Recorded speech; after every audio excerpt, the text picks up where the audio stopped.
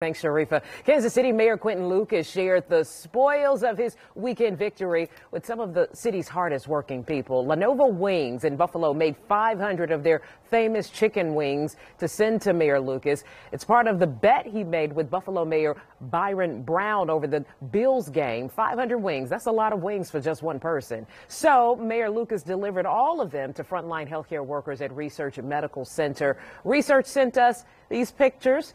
And the hospital's chief executive officer says they're happy to show up for the community and their patients, just as the Chiefs do around Kansas City.